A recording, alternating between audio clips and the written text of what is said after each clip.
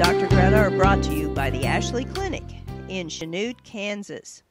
Blue light, that's the thing that's when it's in your bedroom and you're trying to sleep, it messes up your melatonin and doesn't allow you to get into the deep sleep areas.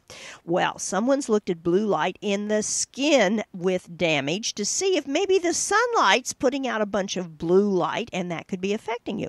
And in fact, it would seem that there's a predisposed group of individuals that will get a deeper tanning because of blue light. It's called melasma.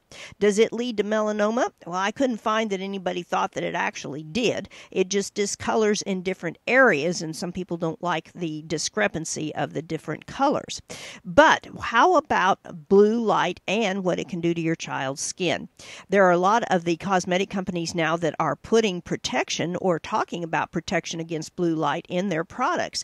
And according to Dr. Carl Lawrence from The Conversation, that's the name of the article, there has not been a lot of regulation yet or understanding. And so when companies have these claims, we're not absolutely sure it's quite the same as the claims against ultraviolet light.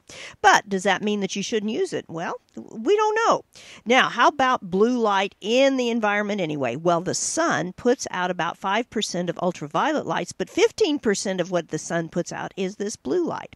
Now, we don't have any clue how much orange light or green light or whether any of those have any other effect, and who knows, maybe we'll find that out. Sometimes ignorance is bliss. But at any rate, on your screens, this is the other thing, your TV screen or your computer screen, those put out about 1,000 times less blue light than the sun. So the important thing is just keep it safe, wear the little hats for the kids, wear the sunscreen, and give that kid a hug. Stop those burns. I'm Dr. Greta.